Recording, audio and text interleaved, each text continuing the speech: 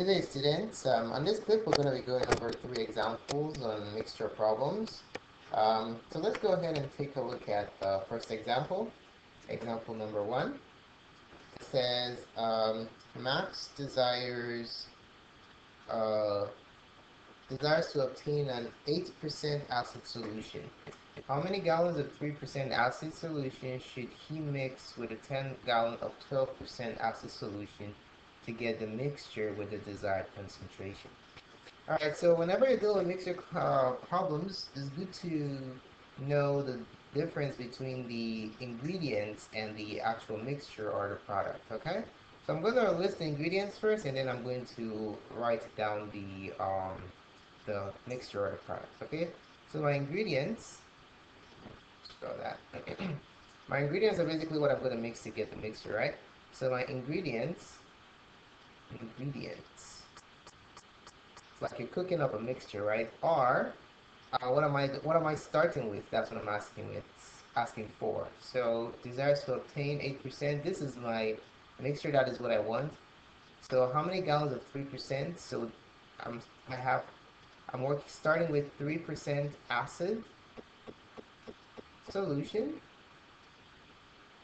and should be mixed with 10 gallons of 12% acid solution. So I'm gonna be mixing a 3% acid solution with a 12% acid solution. Okay, and my mixture, or you can call it product, mixture or product as a result of mixing these two, is going to be an 8% acid solution. Okay, 8% acid solution.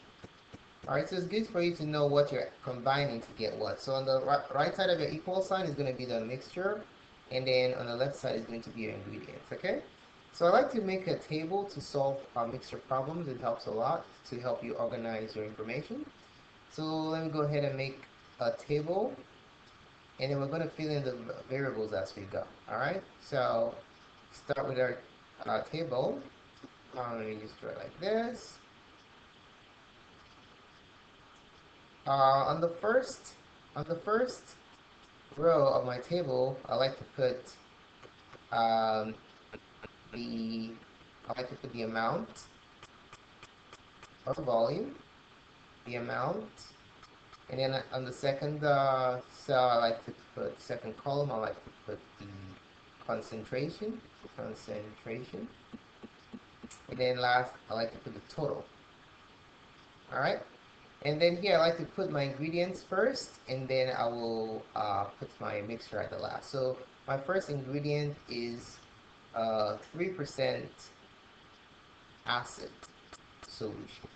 Okay, so let's start with that one first. We're gonna have the 3% acid solution, and then we're gonna have the 12% acid solution, and then we're gonna have our mixture, which is an 8% acid solution.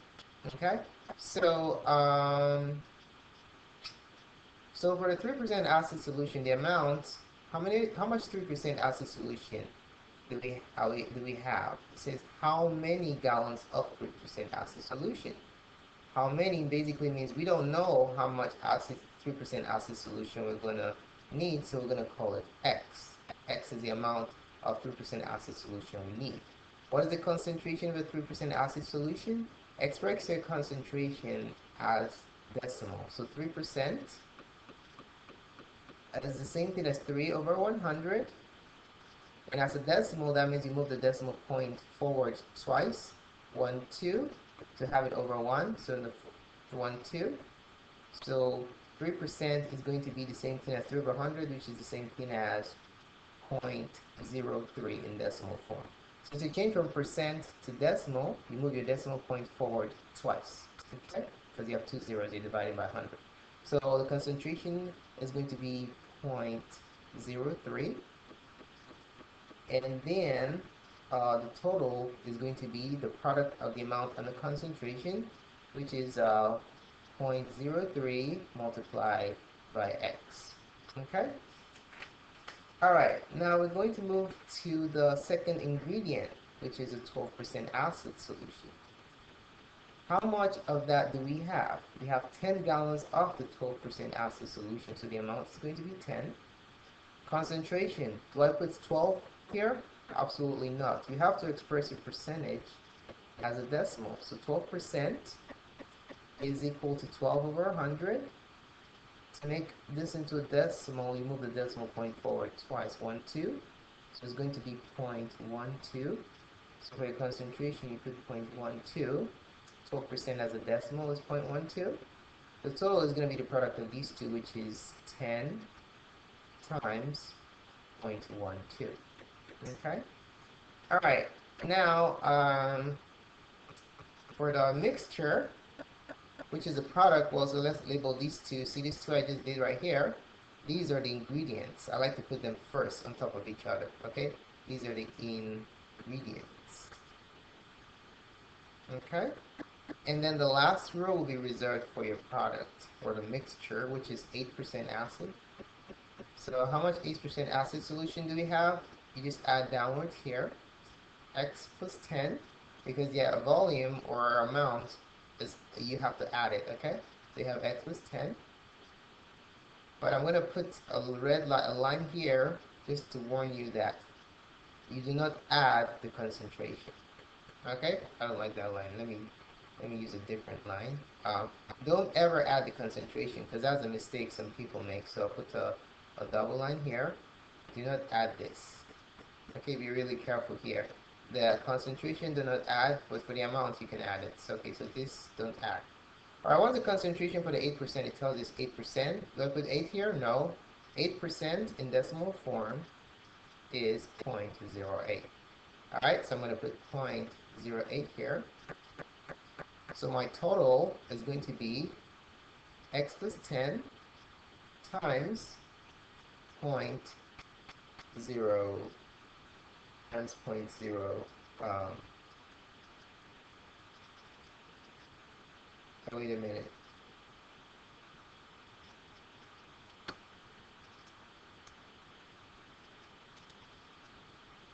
.08. So yeah, so it's up there 0.08. I kind of scrolled out, so I didn't see it. I was panicking. It's 0.8.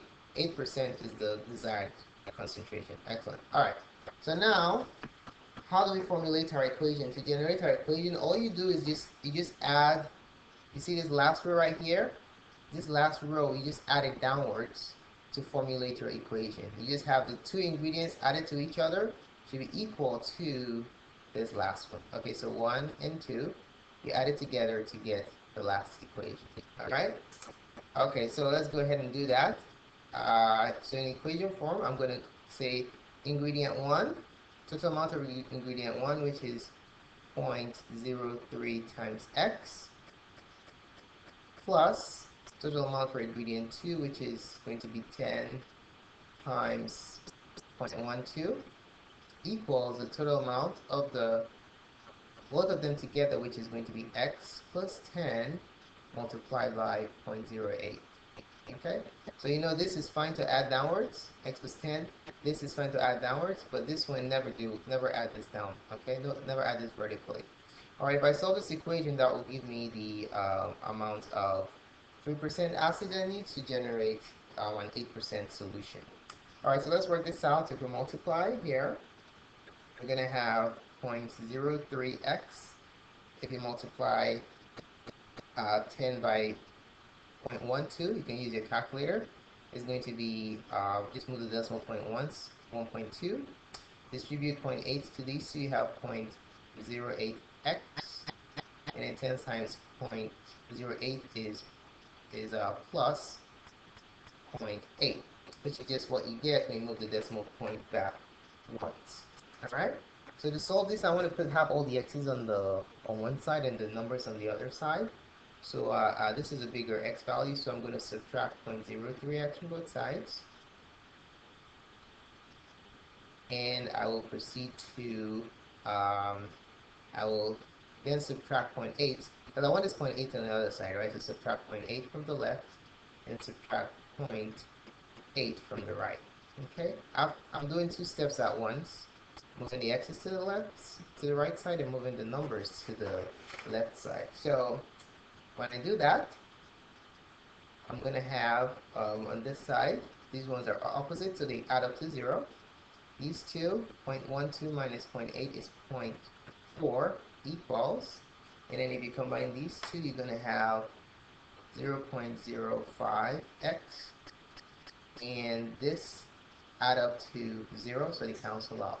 To get x by itself, you divide both sides by 0.05, divide by 0.05. Uh-oh, what is this? You're right as well. Okay, now, getting there, we're going to have x equals 0.4 divided by 0.05. Let's fire up our calculators and work this out. Where's my calculator? There you are.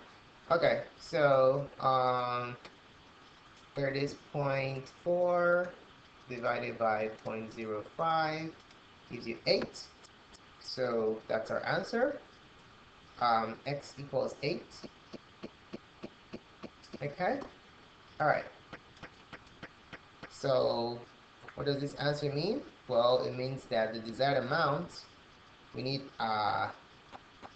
8 gallons of 3% acid solution. So max needs 8 gallons of 3% acid solution.